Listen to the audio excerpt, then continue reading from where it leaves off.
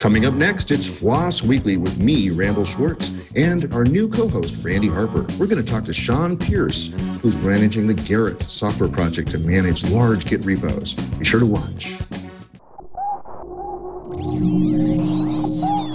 Netcasts you love. From people you trust. This is Twit. Bandwidth for FLOSS Weekly is provided by Cachefly at CACHEFLY.com.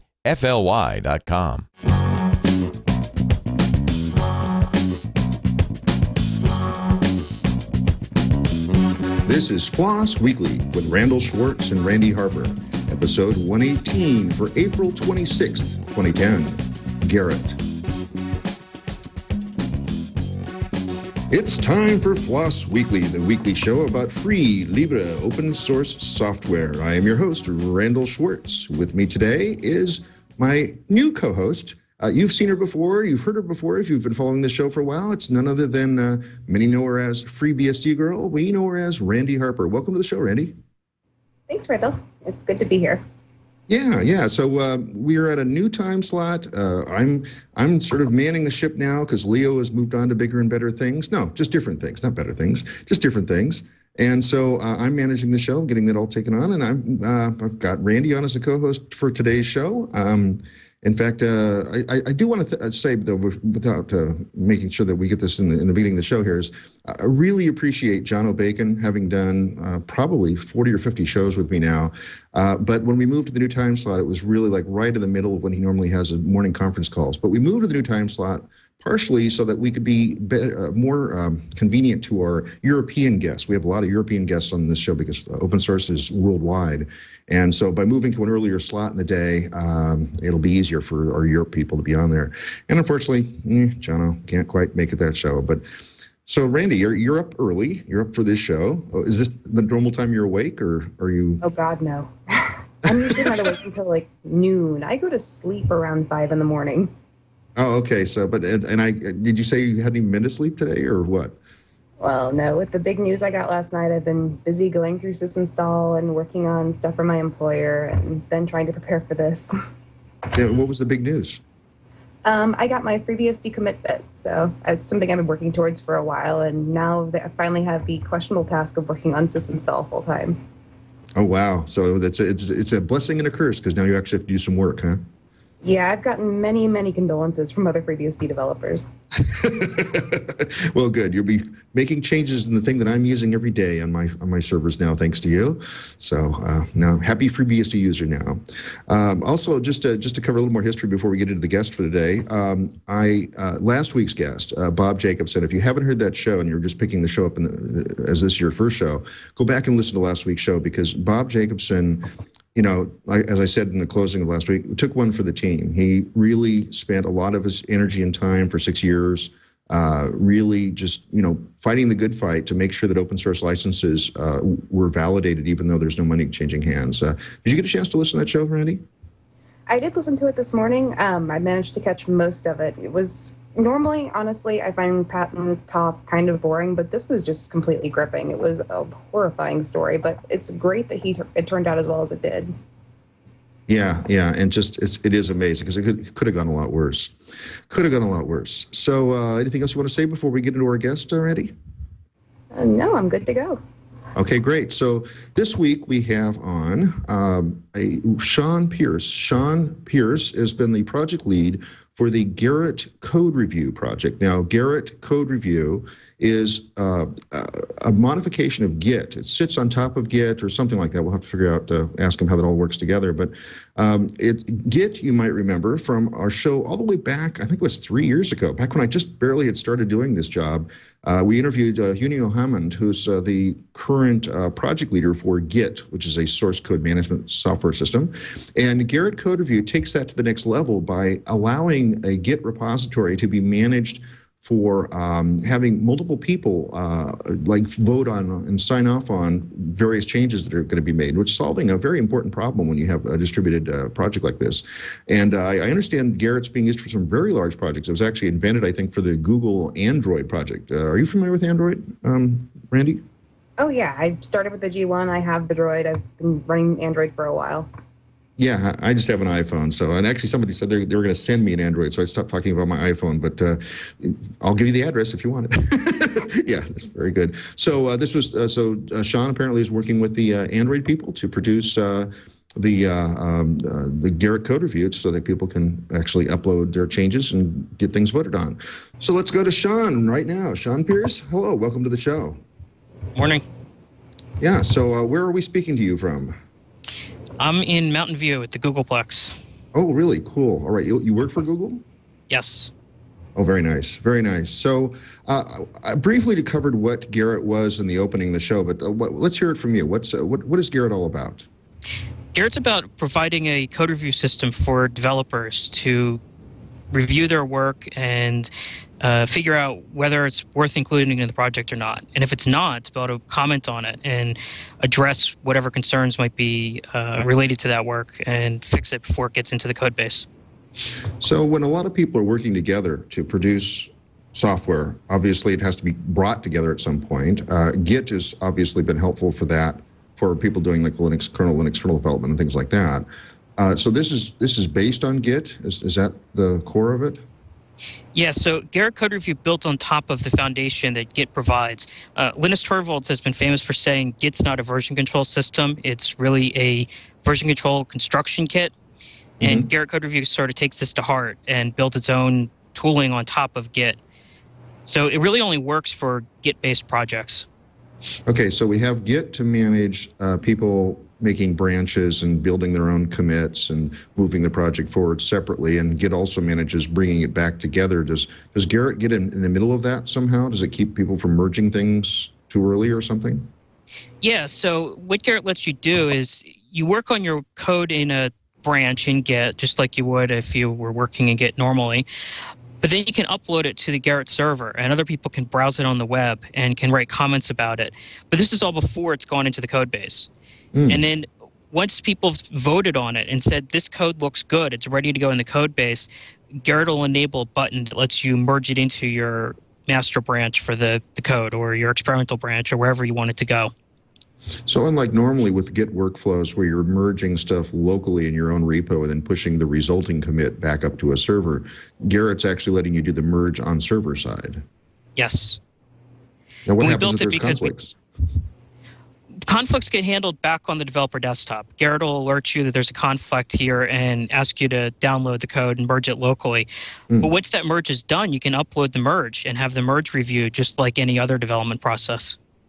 Wow. This sounds cool, because I know that one of the things that's been missing in Git as sort of Git native is like this sort of additional level of review process. How did this come about? What's the history of Gerrit?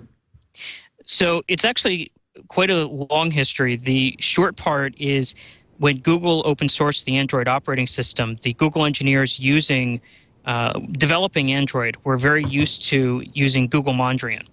And they were losing it when we open sourced and switched from Perforce to Git and started doing a lot of development in the open, or at least attempting to do development in the open, accept patches from the community.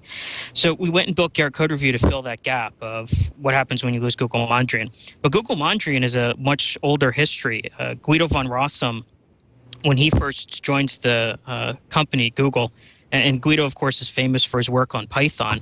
When Guido chose to join Google, we asked him to work on a starter project. Every developer has to work on a starter project when they come here.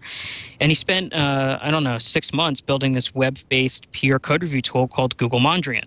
And after he got it built, he gave a tech talk on it, and people can go find that video if they would like to find it. But the engineers got really addicted to this Google Mondrian tool because it improved their productivity. They could make their changes, get it peer code reviewed from people in the different cities even, and get it into the code base really quickly. And how does that work? How does it work from a distributed point of view? So the review isn't really happening real time then? The review is just happening by people putting comments in some server then? Yes. Yeah, Google Mondrian, there's a single central server that stores the comments and offers up a web interface. Everybody visits that server. And the server, of course, is hosted at Mountain View, so folks in Mountain View get good access to it, and folks in the other cities sort of suffer global internet traffic latencies. Gerrit Code Review takes the same approach. Unlike Git being very distributed, Gerrit centralizes all the review data to one server. So people know if I need to do a review, go to this website. It's there for that project. Mm-hmm. And so Mondrian was similar in interface then? It was a web-based interface to access the various branches and commits and able to view them? Yeah, if you look at the tech talk Guido gave, he even shows screenshots of it. There's a dashboard like you might have in a issue tracker that shows you, here's the things you're working on, here's the things you need to review, here's stuff that's kind of old that maybe you should get back to. And then you can drill down from those to actually look at the file and look at the code side by side from the old version to the new version. And then write comments on a particular line of code, and you can see a thread on that line of a discussion between two engineers talking about how they can improve that code to make it suitable for inclusion, fix a bug that is being introduced. And so I have similar highlighted diffs like I would have, say, in GitK or any of the other GUI interfaces? Yeah, you do get a highlighted diff, but GitK only shows you a unified diff style, so it shows you sort of the lines around your change and shows a minus of what you're removing and a plus of what you're adding. And it doesn't do a great job of telling you this code got moved in the file, or it doesn't do a great job of telling you within a line that you're replacing, he actually only touched the. Maybe he changed the typo from TEH to THE. Okay. And Guido in Mondrian introduced not just showing side by side, but you can see the actual intraline difference. What it highlights what characters were modified in that line. Oh, that's much better for the interface, and that's great. So this is a discussion system for accepting a patch. Is there also a tracking system in there as well? Like a issue tracker? No, we haven't built one for it. It sort of seems a natural interface that you'd want to use an issue tracker to keep track of your dashboard and what you need to work on. But we didn't want to go with trying to reinvent the whole issue tracking system. We thought it was sort of a solved problem at the time. Yeah, there's about 17 solutions to that already. So yes, exactly. Of course, there is no good distributed issue tracker. This keeps coming up on the Git mailing list over and over again.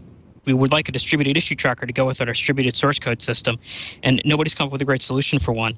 And I think we kind of maybe missed an opportunity there with Gerrit, that if we had done more issue tracking functionality into it and find a way to make that distributed, that we could build a much better product than we have today. Now, it's not, you're not actually using the real Git source code underneath. This is actually a re-implementation of Git, right? Yeah, so Gerrit code review is written in pure Java, and Git is written in C, and some shell and some Python. Well, actually, I think I got rid of the Python, but it's a bunch of different little Unix programs, and we didn't want to be forking out. Yeah, there's Perl. There's definitely Perl. And you would know. Yes.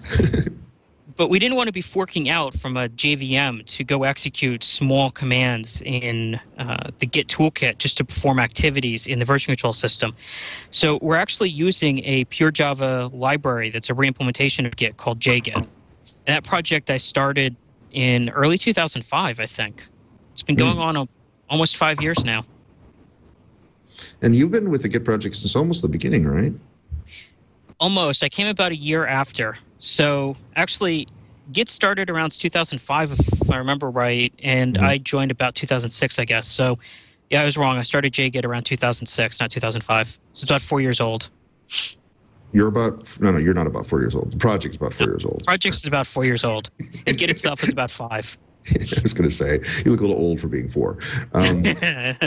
Yes, I age very rapidly. Apparently, that's what working with version control systems will do to you, though. Yes. So JGit, let's go back to that then. So JGit is an independent implementation of the Git protocols, the Git object tree, the Git merging protocols and everything then, huh? Yeah, it's a full implementation of not just the file formats on disk, but the algorithms needed to access it and process it in a version control-like way, and also the network protocols. We have a full implementation of the Git native network protocol, the HTTP protocol, the new native HTTP protocol, and we use a Java-based SSH client even. So we don't even have to go out to OpenSSH to speak over SSH to talk to Git. Wow, so I don't even have like a separate web server or a separate SSH thing to do the uploads or anything like that, huh? No, so Gerrit Code Review embeds a Jetty web server, so it's a self-contained web server, but also embeds a SSH server from the Apache Foundation called Mina SSHD. So it's a completely pure Java SSH server that authenticates against itself. It doesn't need to go to the host. You don't have to worry about adding user accounts to enable uploads. And this actually is really effective for us because the Android open source project, we have a public server running, and there's only really 2 users in the Unix etc password file that are permitted to log in to manage the system. But we have thousands of people that have given us their SSH keys and created SSH accounts in the Gerrit Code Review system to upload their changes. And the reason that's important in the Git environment is because the Git doesn't really have a separate protocol for pushing commits up to the server. It actually just uses the fact that you can SSH into a normal server to do its job. Yeah. Git decided why reinvent the wheel of authentication and security and encryption when there's this great SSH toolkit available, and you just have to run the commands to tunnel your data through it. So that was actually one of the roadblocks we had early on with getting Gerrit Code Review started, was there wasn't a great SSH server available. The best one available is OpenSSH, and there certainly wasn't one available in Java that we could easily embed into a self-contained daemon like this. But fortunately, one came around not too long ago, only 6 months, maybe a year old, and we were able to start embedding it and take advantage of it. But from the client side, it's great. You don't have to worry about installing extra security software, worry about whether there's a security problem in Git. It's your SSH client on your machine. So what do I need to run this? I need to have something like Tomcat or something in my Apache to run this, or is it no? It's standalone, right? So I don't even need that. Yeah, it's completely standalone. You download the WAR file, but the WAR file is actually executable and contains a Jetty embedded server. So it's got the web server already in it. It's got the H2 database, so it's got a database server already built into it. Wow. And it's got the libraries it needs to talk to Git, and it's got the Mina SSH server built into it. So the install process is pretty simple. Install a JVM and download the jar file, run it, and it takes over from there. Do I need Git installed as well to be able to create my my repos and stuff? So almost no. Unfortunately, there's one function. Unfortunately, there's one function in Git that we still require, and we're hoping to eliminate that in the near future. But you don't need it to create the repositories. What you need Git for is to actually generate the difference that we show online. JGit being a reimplementation in Java, we've been missing that critical diff functionality for pretty much the whole life of the project, the past 4 years. Johannes Schindlin finally was able to contribute the diff functionality to us, but we haven't finished gluing all of that together. So right now, we still fork out to run git diff tree on the commands line when we need to know what was modified. Now, Gerrit being a Google project, I guess then, was this motivated by a particular project within Google to be able to do this? It was really motivated by the Android open source project choosing to version control in Git when they left Perforce. And then we suddenly had a very large number of Google engineers that work on that project screaming, I want my Google Mondrian back, and you're making me use this Git thing? Please help me. I want my Google Mondrian back. So we couldn't give them Mondrian. Mondrian is very tied to NFS and to Perforce and to our wonky LDAP environment, and it's really not useful to anybody. But fortunately, Guido had open sourced at least the critical bits of Mondrian in a project he calls Rietveld Code Review that runs on Google App Engine. So Gerrit Code Review sort of started by taking Rietveld Code Review and forking it and trying to provide the missing functionality that the Android team said they wanted specifically that wasn't already there. And they sort of took it, unfortunately, as well, we want Google Mondrian, but since you're reinventing the wheel anyway, can you go ahead and add some extra things to it for us? So the Android project is the biggest customer of this so far. Are other large projects using it as well? So, yeah, Android's the biggest customer of it, and it's not just the Google Android engineers using it. A lot of the larger integrators that build devices are using it. I know Motorola has been pretty active, at least in the discussion forum to some extent, about Gerrit Code Review because they use it, I think, internally. I think HTC uses it internally. Sony Ericsson's been stepping up big time as a contributor to Gerrit Code Review. Sony Ericsson's building some Android devices, but some of their engineers are contributing back to Gerrit now, which is great. Cool. And so outside of Android, our adoption's much narrower. We're being used by OpenAFS, if I remember right, OpenAFS being the Andrew file system that came out of CMU, and I don't know if they're a reimplementation or not, but OpenAFS uses us, and the Eclipse Foundation is considering adoption. Wow. So I have a question for you. It looks like I was reading through your history, and it seems like this was originally based on a project that worked around subversion. So is this specific to Git? Or, I mean, can you still use this with subversion? So Gerrit Code Review now is very specific to Git. We started from Rietveld Code Review, which was based around subversion, you're right. And we forked it and started adding a bunch of functionality that the Android engineers asked us to include. And by the time we got done, it became very Git specific.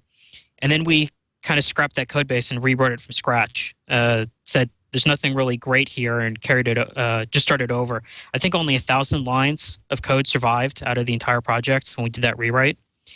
And now we're incredibly Git specific because we embed that Git library and use it for all of our data storage. now is the Gerrit project using itself to, I mean, is it eating its own dog food? Is there actually a Gerrit code review? Yes. We've been dog fooding Gerrit since essentially day one. We said, all right, we're going to fork Rietveld Code Review, so let's download the source code for that, upload it back to App Engine under our own application ID, and let's start using it to run itself. And when we started the rewrite, we did the rewrite in the existing App Engine-based version, and as soon as the rewrite was ready to actually run traffic, we switched over to it. Cool, because that's a good test. I mean, I know when Git was self-hosting from almost the beginning, so it's good that Gerrit was also pretty much in that category as well. Yeah, I think it's a huge test of your project. Can you start using your project from the earliest days? If you can't, then you're probably focusing on the wrong things. How do you know that it's going to really work the way you hope it's going to work? And for a version control system or a code review system, one of the most obvious ways to do this is to use it for itself. Now, how does, I'm not that familiar with Java developing. How does Git integrate with developing Java? Is there like plugins for Eclipse or something, or how does that all work out? So JGit started as a library to let us create a plugin for Eclipse. The Eclipse IDE is written in Java, and if you want to write a plugin for it, you pretty much have to write your user interface extensions or whatever in Java. And we said, well, we might as well also just write Git in Java while we're at it. Okay, and so a developer is going to be sitting in front of an Eclipse IDE doing their work day by day, and then push some button that says push it up to Gerrit for review. Yeah, so right now the eGit plugin for Eclipse provides at least rudimentary push support. You can say right-click on your project, push this to, type in the URL, or pick it from a remembered remote that you've already stored in Git, and then it has a little wizard that shows you the progress and tells you when it's done. It's not really integrated with Gerrit to say the extra bit that we need in the push command that says to Gerrit, oh, this is for code review versus just dump it into the project. But I think Myelin is a plugin for Eclipse that tries to do task integration management, like issue tracker management. I think Myelin is looking at adding some functionality to Myelin to make that easier, make it fewer clicks to upload to Gerrit. If I remember, there's something like you push it to a different named branch to be able to trigger the review functions. Yeah. We took advantage of the fact that Git allows for an infinite number of branches in a single repository, and that the branch namespace is very open. Git has refs heads as this prefix it uses for regular branches, what they call branches, and then refs tags for a different area where they store tags. But that's really kind of it. That whole subdirectory under refs is really kind of open. So Gerrit created this little magical land called refs4. And when you push something to refs4, Gerrit doesn't actually put it there, but it uses that as a magic token to recognize, oh, he wants me to start a code review. I'll go off and do my magic to create a code review for him. Wow. And in a practical sense, how does the workflow then work with that? So basically, I'm developing as a local developer. I have a new commit that I'd like people to start looking at. I'm pushing it to this specially named branch to do that, and then some sort of period of days or weeks comes after that. I mean, how's the Android project work with that? So you you type in your git push, the Gerrit server URL, this little refs4 bit. Instead of saying push master, you say push my master to refs4 master. And Gerrit spits back a URL as the output of the commands. You can see it right there in your console. It says, here's your code review with the URL to it. But it'll also send out an email to people that watch that project. You can go online, find the project, and say, send me notice of any new changes that get uploaded for consideration in this project. And typically with Android, people who are involved in a particular component of Android that develop on it daily or work on it have registered interest and will get this alert in their inbox. But they can also go online and browse through the dashboard and see, oh, there's stuff uploaded for this project. What's the granularity for notifications? Is it on or off, or is there some sort of, can I say, only things that affect this part of the tree? Unfortunately, it's right now only on or off per Git repository.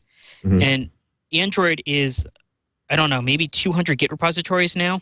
It's really broken up across a bunch of things. So you can at least say at this project level or at this Git repository level, but unfortunately you can't go to a directory or a file within it. We'd really like to add that feature, but we just haven't gotten there. Yeah, I mean, you can't have all the features in release 1. That doesn't make any sense. Right. So now the URL that comes back, is that something that I would then paste in some mail channel or something, or some email list to say, hey, I've got this particular feature? Or yeah, you totally can. The URL's, what we consider a permalink URL. The URL is going to be stable for the life of that server, so long as that domain name is still running that server. But yeah, you paste it into a IRC channel or a chat message, or throw it in an email and say, hey, Bob, I want you to take a look at this this particular URL. But you can also, if you want to specifically target to a particular person when you upload upload your change for review, you can actually modify the commands that Git's going to run on the server by updating your push commands line and adding an extra flag. And you can add extra arguments into Gerrit that says, I want you to CC this individual, or I want you to add them as the reviewer immediately, and make sure they get an email that says, hi, John Smith, I want you to look at this URL, and here it is, and here's my message of what I was working on. Oh, so using that modification, you could actually then say, when I push, I could say this is part of, like, some sub-part of the team needs to see this, and mail a mailing list address then. Yes, yeah, and actually a number of Google engineers do that. Within Google, it's not uncommon to just say, hey, mailing list that works on this project with me, here's a new change, and then somebody on the mailing list will pick it up and go look at it, and there isn't a designated reviewer at the beginning of the change. And if you get tired of typing this stuff in on the commands line, fortunately, Git allows you to add the configuration of what command to run on the server as part of your .git config. So it's not uncommon for people to have Git remotes set up that are like review to Bob, review to Sally, review to team mailing list, where each of them is basically the same Gerrit URL, but a different receive pack parameter in that config file that just specifies a different mailing list address or a different email address for Gerrit to direct the review at. So it sounds like this is a pretty comprehensive tool. Is there anything else in this space that you were looking at to get ideas from? So there's a few other things in the area. Not Git specific, there's Review Board. Review Board's an open source project that I want to say they're written in maybe PHP, I don't remember. But they're a web-based server that you can go to, have a dashboard, view side-by-side changes, have a conversation in. But they're not Git specific. They support Mercurial, Subversion, blah, blah, blah. But they don't support the voting and access control and auto server-side merging that we do in Gerrit. So a little different. And they don't do repository managements like we do in Gerrit. We do some features that Review Board just doesn't have. In the Git space, there's like something like Gitosis or Gitolite. These are two really popular repository management libraries that are available, or toolkits. And you install these under your normal OpenSSH server on your company internet server or whatever. And all the users log into a single Git account by public SSH key, and then the Gitosis or the Gitolite product decides, can you see this repository? Can you write to it? And if you can write to it, then it'll pretty much let you upload whatever you choose to it. There's no review functionality integrated to it. There's no enforcement that says that in order for this change to get put into the stable branch, you need to have votes from at least 2 other developers recorded as part of that change. So you can build those kinds of rules into Gerrit then, huh? So yeah, you can build these sorts of features into Gerrit, and it's just simple web interface that you can use to control who has access to vote on a change and whether that vote is even required in order to put the change into the repository. And that was one of the features that was even missing in Rietveld code review, but is available in Google Mondrian. And it's one of the things that the Android team demanded we put back in, because they want to make sure that everybody stays honest within the team, that they actually got a acknowledgement from somebody else in the group. And groups that are, more open source oriented, like Git itself or the Linux kernel itself, these acts are handled by the mailing list. You send your email to the mailing list, the patch gets reviewed on there, commented, torn to shreds. 52 revisions later, Andrew Morton sticks an act by or a signed off by on the bottom of it. And then finally Linus accepts it because Andrew Morton's got his act on it or whatever. We wanted to formalize this and put it into a web-based system so you don't have to track a mailing list and make it a record that was easily available to anybody interested in the project. Now, what sort of a tracking system are you using with Android then? Because you said Gerrit doesn't do it. So what kind of a external tracking system do you have? So the Android open source project is using the Google Code issue tracker on code.google.com. And that's actually what Gerrit Code Review is using as well. Back in the early days of Gerrit Code Review, we actually had purchased a Jira issue tracker license and was using Atlassian's Jira's product. And we were using that because we thought we might want to use it for Android too. But the Android engineers just weren't too fond of it. And we got a lot of issues racked up in the Google Code tracker. And so we said, well, we'll just stick with Google Code. Cool. And is there any kind of direct integration then? Do you paste like the Google issue tracker number into commits and things like that? So there's very little integration right now. Yeah, we stick the issue tracker number into the commit message kind of in the bottom and say like bug:"issue 52 right above a signed off by line in our commit message.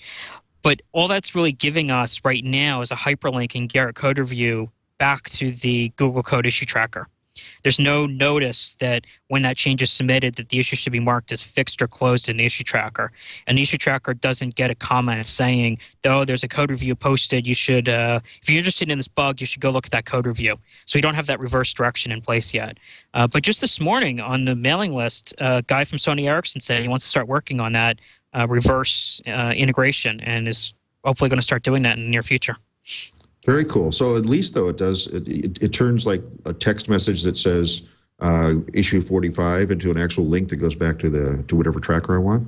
Yeah, that's a configurable. It's based off regular expressions matching on the message text, and then the web interface turns that into a hyperlink that you can click on and make that jump in your browser. Sounds like there's quite a bit of features in here. I can't imagine doing this all by hand anymore with stuff like this around. Yeah, most people, once they start using it, are like, why would I want to go back to using an email system to track changes or comment on code? And yeah, it does simplify it quite a bit. Well, it's like once you discover Git, it's like going back to SVN or something. Seems like a step back into the 90s. Yeah, and then once you discover Gerrit, it's sort of the same thing, because why fight with git format patch and git send email to send your 8th iteration to the mailing list and then try to review the 8th iteration and see what's different from the 7th that you reviewed last and what your notes were. Gerrit keeps it all online for you. You can easily correlate the 7th iteration with the 8th, and it's easy to upload the change for a contributor. It's git push. How hard is that? Everybody knows how to use GitHub and git push to GitHub. Gerrit Code Review is basically the same. Has Junio shown any interest in using this for the Git project itself? So we haven't had any conversations about it, and I think he's kind of happy with his mailing list workflow, but it may just be a lot of momentum. Everybody that contributes to Git is familiar with Git format patch and send email at this point, and we were talking about dogfooding your own tools earlier. If we started using Gerrit Code Review for managing Git, then we're not using Git format patch and Git send email anymore to manage Git. It would be nice if they wanted to use it. I would certainly appreciate it as a Git contributor myself. It makes it a lot easier to contribute code and remember what I need to fix up before I resubmit something to Junio for inclusion. But I think there's some hurdles socially to adopting it. So how many people are actually working on Gerrit Code Review then? It's obviously you and a small group of other interested people? let's see. There's about half of my time actually goes to Gerrit Code Review. Google, fortunately, allows me to work on it during my day job. And there's another engineer here at Google working on it about the same amount, about half time. And there's some folks over at Sony Ericsson working on it. I don't know exactly how many, but it seems to be around 3 or 4 folks contributing at least some of their time to some patches Sony Ericsson cares about. And that's about it. There's a few sporadic one-off patches from folks. You know, you get any open source project, somebody comes along and looks at it and says, oh, this does everything I need except, let me hack that up real quick and upload it. And so we've got, you know, maybe 10 or 20 other contributors if you look at our stats on Oholo. But most of them are these small 5-6 lines of code change that they quickly hacked out. Cool. We're still a young project. And are you looking for more contributors to Gerrit? Oh, absolutely. Our issue tracker is full of great ideas and not enough people to actually carry them out. And I'm sure there's a lot more great ideas that haven't been documented in the issue tracker yet. So the most important great idea right now is? The most important great idea we've got is we want to actually make Gerrit distributed. We built on top of this great distributed version control system, Git, and it allows the peer-to-peer operation with no concept of central server. But you can't really take all the Gerrit code review data and pull it onto your laptop and then use it on a plane. And yes, planes are getting Wi-Fi, but last time I used it, it was slow and expensive and wasn't the best way to do a code review on a plane. Yeah. And it would be nice if we could actually pull all our code reviews onto our laptops and carry it with us, just like we carry our Git history. So you can't right now just take all of the data below a Gerrit installation and move it to, like, rsync it to a laptop and use it?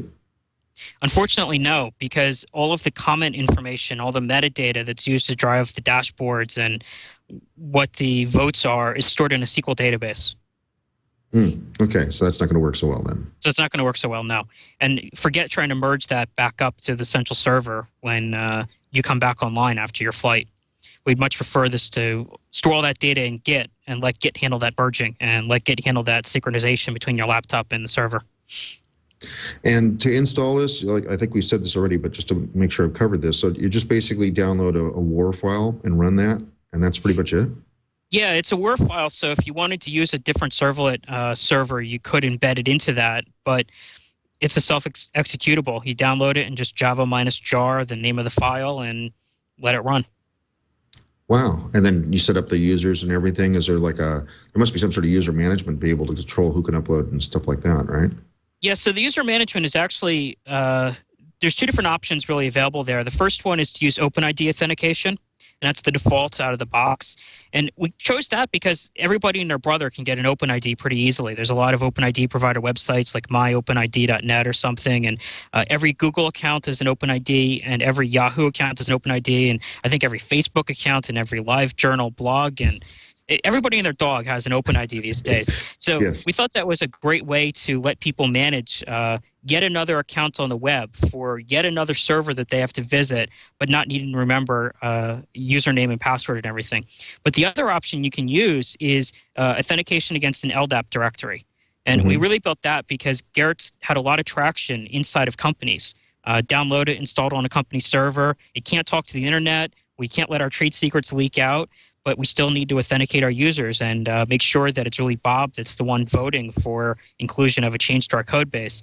So we support linking up to LDAP, but we don't support a arbitrary username password storage system. And unfortunately, this meant that in one particular Gerrit server, I had to install OpenLDAP on the machine just to get a username and password storage system in place. Oh, wow. Okay. So, but if I have something like something I'm doing is internal to a company, I can just wire it up to the company's LDAP server then? Oh, yeah. It wires up pretty easily to the LDAP servers. It auto-detects whether you're talking to a Microsoft Active Directory or a more traditional open LDAP schema. And based on that auto-detection during startup, mostly configures itself. So you just have to type in your URL and what the LDAP server hostname is. And so then that me as the installer then would become like the sort of the Uber administrator of the particular repo. And can I delegate administration to other users? Yeah, so there's a administrators group built into Gerrit that sort of provides sudo-like rights to Unix, but within the Gerrit context. If you're in an administrator group, you can create other user groups. You can put users in them, take them out, and control what projects are present on the server and who has access to those. But at a Git repository level, that project level, you can delegate who can manage that repository to another group. And groups can control who's in them and who isn't. So like for the Android open source projects, we've actually delegated control for a number of the projects to non-Google companies that have contributed projects. A TI driver for a TI chipset, TI manages that project. Although I manage that server, I've delegated control of that particular area to somebody else. So this means, like in, say, like my client's location here, I could have one instance of Gerrit installed, and then the 10 different projects that would need to use it could all coexist. Yeah, and this actually appears to be very common for companies to do. One team is responsible for running the server, backups of that server, and then they just delegate out to the individual project groups what their areas of the server for them to manage on their own. I'm just thinking about this then. So do you need point-in-time backups because you're using some sort of SQL database? Yeah, so backups are probably not as good as they should be. The Git repository, obviously, you just back up the Git repository directory. But the database server, whatever database you're using, you're going to have to do some sort of point-in-time snapshot of that database product. And right now we support 3 databases, H2, which we manage ourselves inside the Gerrit process. And to back that up, unfortunately, I think you have to actually shut down the Gerrit server and then copy the database files out. Postgres, you can enable snapshotting on the Postgres server, snapshot the database, and restore it, standard Postgres management. And we also support MySQL. And again, MySQL's got backup management tools. So most production servers that are handling thousands of users and hundreds and hundreds of changes going through them per day that are business critical for a development team are running on a Postgres or a MySQL backend so that they can easily do these snapshots. So that was sort of my next question too. Large projects using this, is this? Do you consider this stable now? Is it ready for prime time? Yeah, we've been running it. This particular rewrite of Gerrit has been live in production use since January of 2009. Mid-January, we switched over to this code base, and it's been in production not just for Google and the Android open source project, but the Eclipse Foundation's been running in production for several months for the eGit and JGit projects that are hosted there. It's a small test area, but still running. Google runs it internally in production for Android and some other projects I probably can't disclose. And I know quite a few other companies are running it in production internally. Sony Ericsson certainly. I think Motorola is running in production internally. Probably some other companies I can't name, but other big handset manufacturers or chipset vendors that are building millions of cell phone units a year are using it internally for their development efforts. And no big spooky losses yet? No, we have never had a data loss in Gerrit, which is great. We do have some open known bugs, like any software out there. Some of them are easily worked around and don't really have a big impact on users. And some are sort of like, well, when this bug happens, the only way to fix it is to restart your Gerrit server. You'll kick it in the head. But, restart your server once a week is not a huge deal for most companies. They can manage to schedule the 1-minute downtime and stick it in a cron job. And so it's a reasonable workaround. We'd love to get the bug fixed. I'm trying to get it fixed in the near future here. But, yeah, we never had data loss, which is great. Knock on wood. Now, is my actual Git repo, is that out visible as a file system so I could actually use normal Git tools with it as well? So that depends. It's up to the server administrator who installed Gerrit whether he's going to expose the Git repository itself. You can choose to hide it completely and only make it available through Gerrit. Since Gerrit embeds an SSH server with the full Git protocol stack, you can clone directly off the Gerrit SSH server and as well as push back through it. And I know some installations, that's exactly what we do. The only way to access the repository is through the Gerrit server. Everybody does git clone SSH to the Gerrit server and pull from that and get pushed right back to that same URL. Makes it really easy for the users. One URL for the repository for all actions. Some other people I know, like the Android open source project, it's fully open source.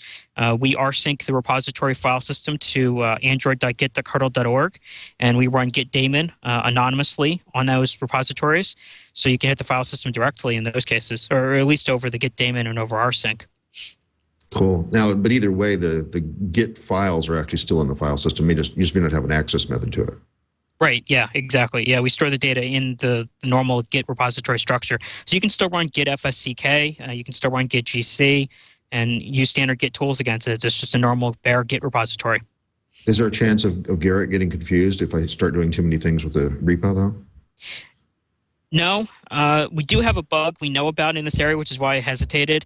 But by and large, Gerrit is as good as regular Git is with regards to concurrent operations against the repository. Gerrit implements the same locking protocols that other Git commands use. So concurrent access goes through the same lock mechanism, and one is going to win and the others will get rejected. If you run a Git GC or a Git repack concurrently with repository access, Gerrit mostly knows how to pick up new pack files when they get created and stop looking at ones that have been removed, or if a loose object gets repacked or gets evicted. Just like the regular C code, it knows how to work around this.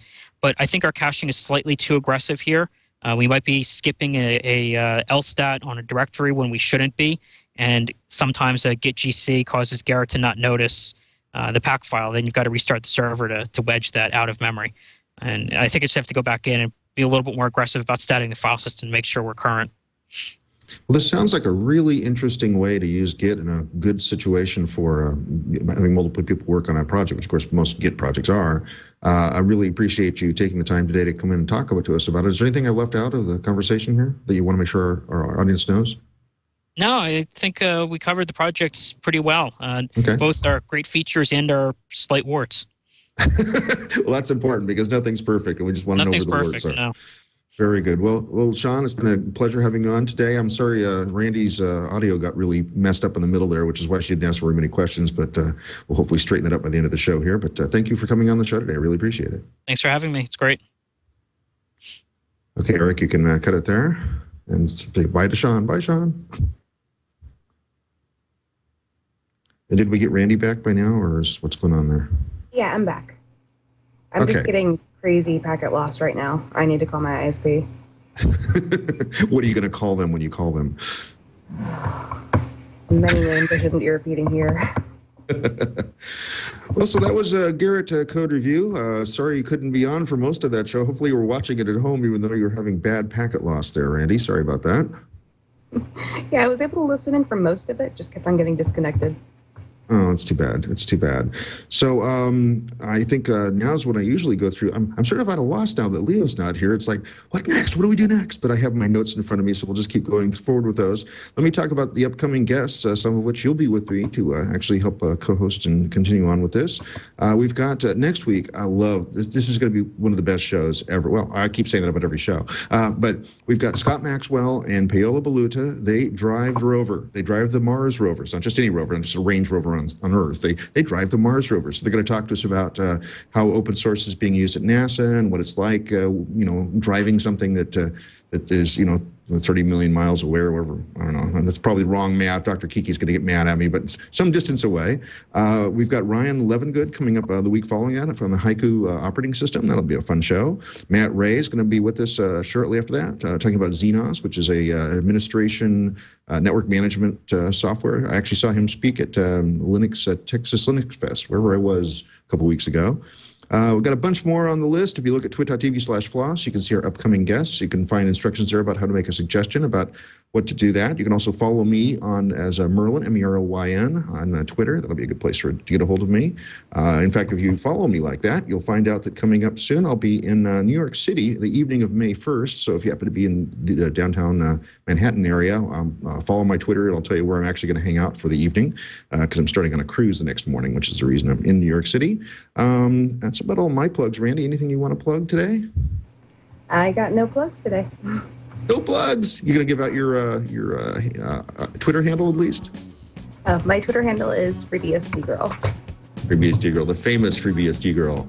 Well, they got her names back. I just got my commit last night. I'm very proud.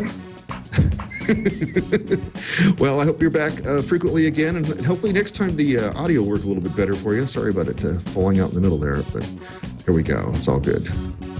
Okay. Thanks a lot for coming on the show, and.